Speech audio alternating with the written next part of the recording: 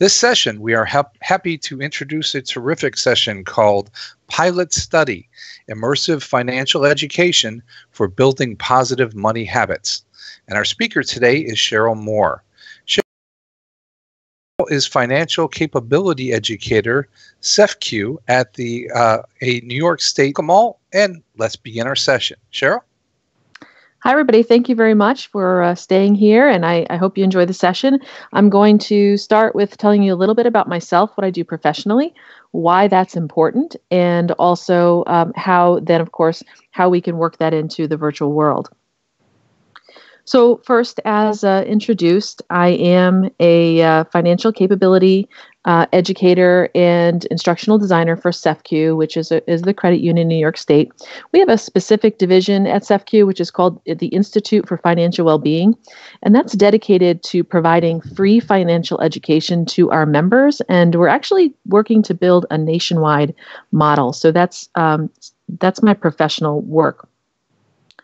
We never charge, and we're not driving for product sales. Instead, it's facts like these that you see on the screen that are what motivated CEFQ to create the Institute for Financial Wellbeing. When considering these statistics, it's important to understand that there are other related circumstances, of course, but those would include things like excessive debt, individuals living paycheck to paycheck, lack of retirement savings, and these are not positive circumstances. 55% of American households have less than 1 month of income and savings, and 70% spend more than they earn and or have 41% of their income spent on debt.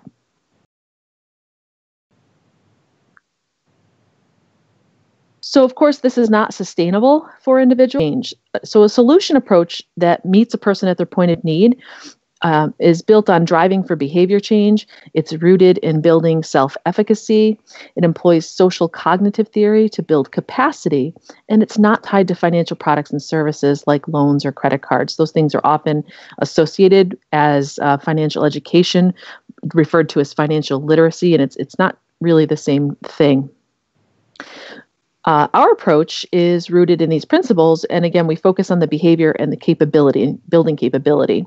So working with this information in the virtual space is really great because people can practice in a safe environment without worrying about all the real world types of failure possibilities, right? So we get a little bit amped up about that, I think, sometimes. So my design with the island was to put some humor involved, use dynamic visuals, and build a space that's, as I said before, safe and puts people at ease for learning. And it's fun. So principles of financial education can be very simple. We work from key concepts of saving, budgeting, debt, spending, and sharing. And what you see here is an example of a simple but useful, practical, and memorable tool that serves to guide behavior through measure of how much income should be spent in these categories. So 30-20 rule provides focus and direction for starting a budget and controlling cash flow.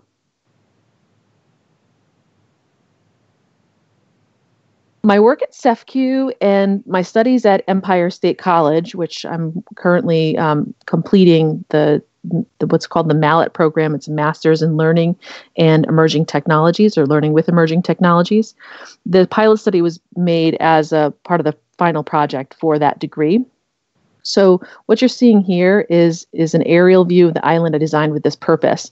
And working in these spaces and in the context of, I put it in the context of my professional work, it allowed me to envision a purpose, right?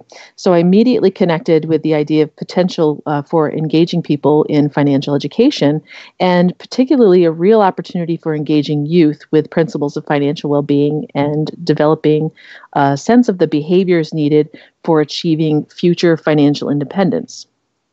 And that's really the focus when we consider what is important for youth. So the island is called Pix-Elated, and again, that was made really for the sole purpose of or initial purpose for my MALLET degree.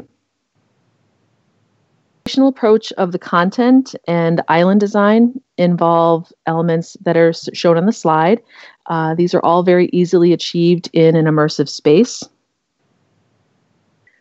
I designed the island around very common ways that people spend money. So this makes it relatable. I aim to avoid social bias, and it encourages positive money habits. The grocery decisions, for example, are centered around taking care of the family for the week while making healthy choices. So balancing a balance by earning life points, and that was a guideline within the lesson that I designed for the island and the project. There are many choices on the island by design in the interest of problem solving and offering free will with decision making. Items may be cheaper in the department store, for example, but clothing can also be purchased in a boutique. Maybe you'd have somewhat cooler items in the boutique, but it would be more expensive. This type of structure reinforces prioritization of needs and wants, and it's rooted in the question of how do today's decisions impact my finances for tomorrow or in the future? Shown here are the two objectives related to self-efficacy and behavior change, and these were used to identify a change in attitude and confidence. The learners engaged in behaviors of shopping with autonomy, following a shopping list, and prioritizing needs and wants, and keeping financial records. The study took place in a 90-minute block in which we had 17 adult participants in a blended environment. There was a brief time window for in-world practice and kind of an orientation with the tools before the lesson. Learners were then reassembled in the theater that you see here for a brief lesson on budgeting and the importance of being purposeful with money. The learners then gathered to the information center where they oriented themselves with directions and the shopping list. The list contained a combination of purchases that covered needs, wants, sharing, and also provided or kind of directed people to keeping records and paying debt.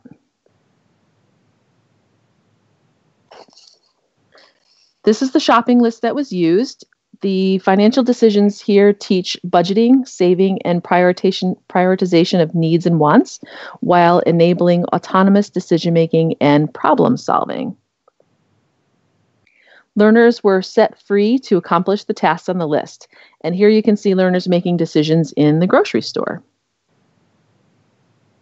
Several other areas were created in Pix-Elated for offering a challenge to prioritize needs and wants. And here you can see the carnival, the snack vendor, and a nail salon, of course. Got to take care of the nails. Here's the credit union, and this is where learners logged their transactions in a tool provided free by brightbank.com. It simulates a checking, saving, and credit card account, providing practice with record keeping and money mindfulness. This is an example of an important habit which may not be modeled at home or taught elsewhere. So without developing such habits, youth in particular may not achieve a level of control and purpose with money that can lead them to that financial independence that I had mentioned earlier. The learning experience concluded with a debrief and social sharing in the chat box, where learners gave feedback on an interactive message board and discussed their experiences.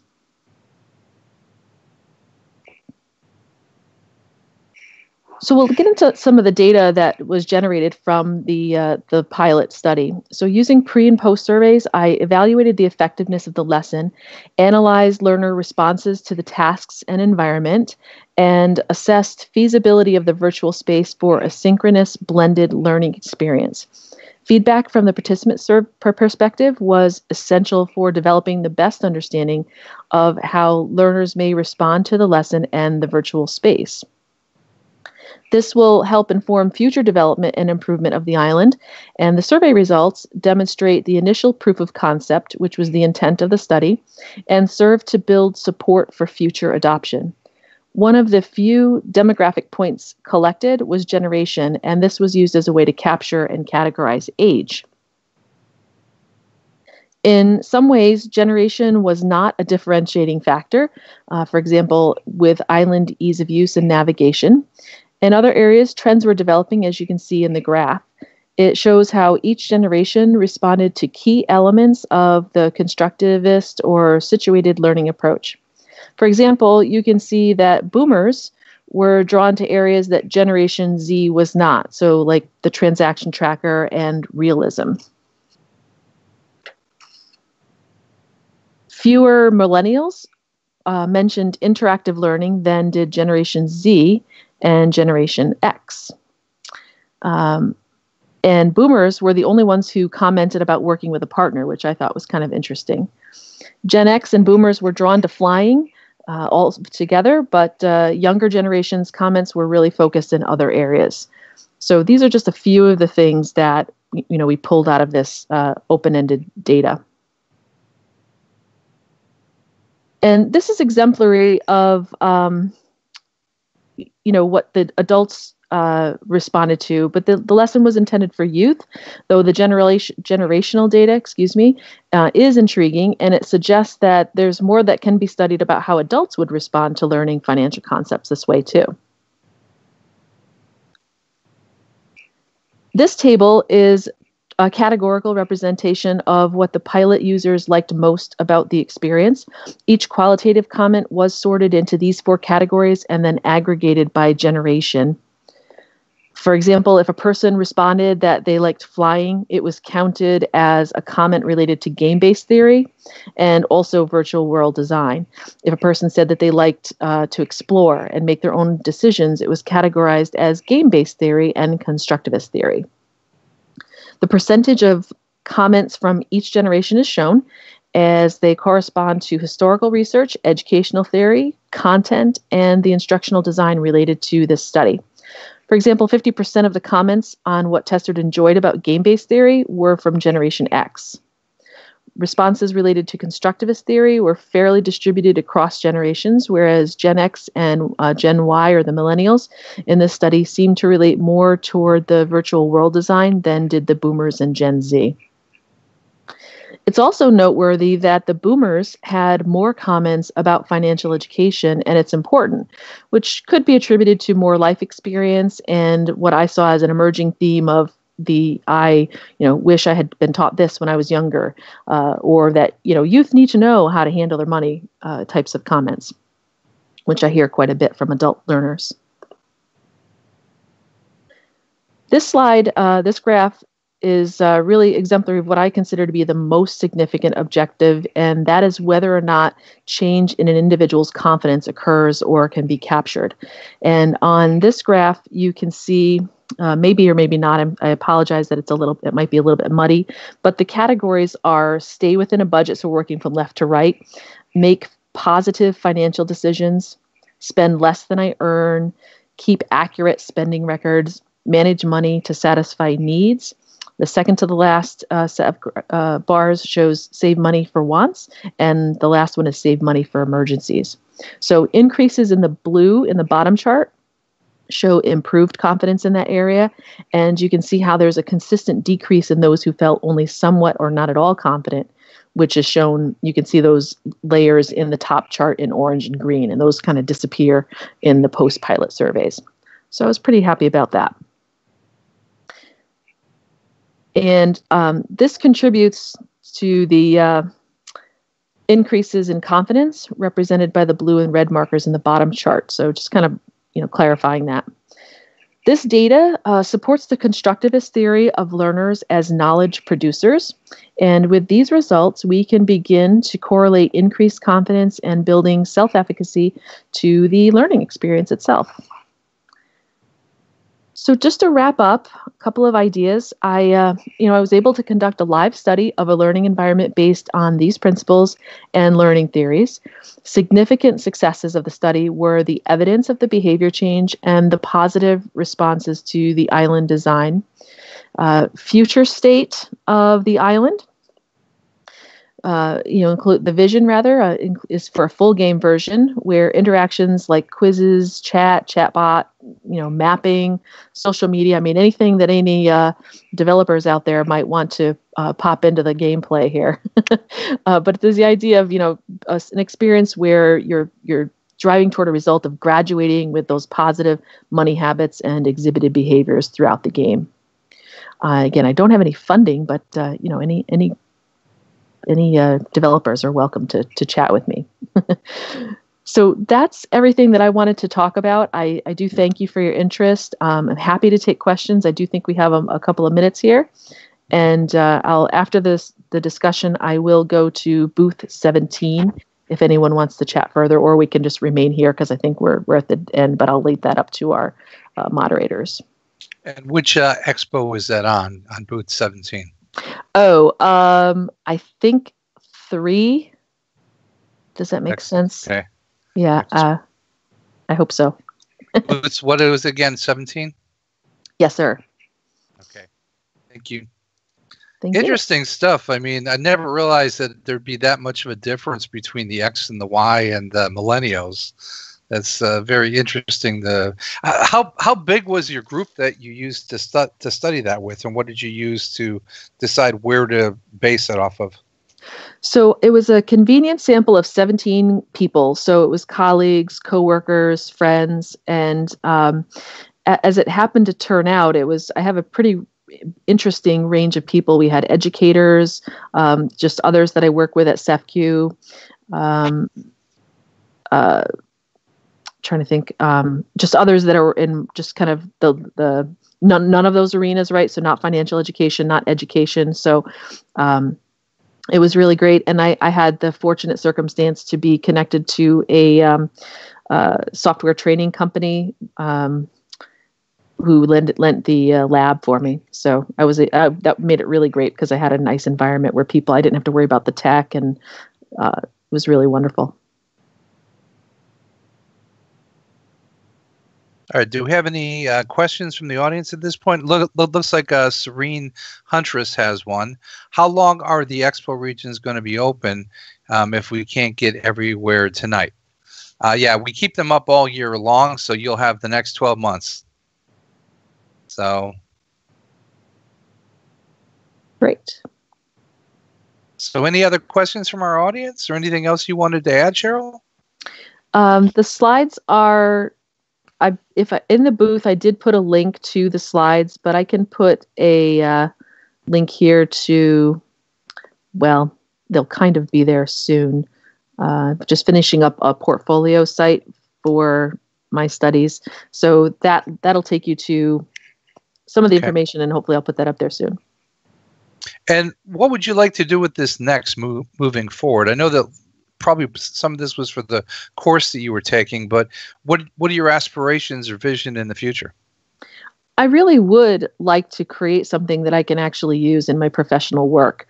It gets a little bit complicated in terms of risk assessment. So meaning, from any organization really would take that stance, I think, but particularly as a financial institution, we've got a little bit, I think, different perspective on risk in terms of online and bringing people in.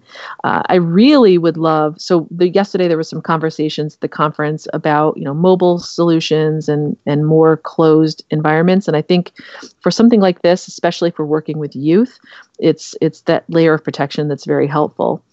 There are tools out there, but what I find is in the design, there's a lot of social bias just worked into the images that are used, the language that's put in there, and a lot of assumptions that are behind the content. So, we're pretty, I don't know, for lack of a better word, I'm just going to say we're pretty picky about that in our work. And if it's a good value to have, because again, we're not looking to alienate anybody, so we're looking to help people, make them feel safe. Okay. Well, appreciate that. And yeah, a lot of times if you word the questions a certain way, you can kind of draw out the responses. So it's nice to see that you have that consideration up front to make sure that what you're getting back is accurate information instead of just something that was set up. Right. Right. Thank you. All right. Well, thank you very, very much, Cheryl, for a terrific presentation.